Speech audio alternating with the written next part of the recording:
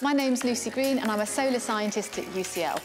Here are my favourite facts about the sun. First, the sun is powered by nuclear fusion, hydrogen being turned into helium, and every second 4 billion kilograms of mass is lost in that process and liberated as sunlight.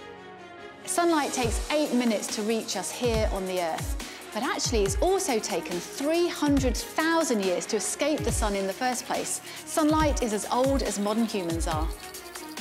150 years ago, this device, Norman Lockyer's spectroscope, enabled the first extraterrestrial discovery of a new element on the sun, helium.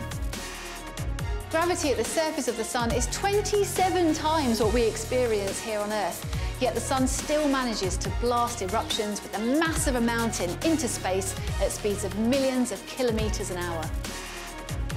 If an extreme solar eruption slams into the Earth, it could disrupt our electricity distribution, our communications, and our navigation systems. So even though we've relied on the sun for millennia, today we actually have to protect ourselves from it.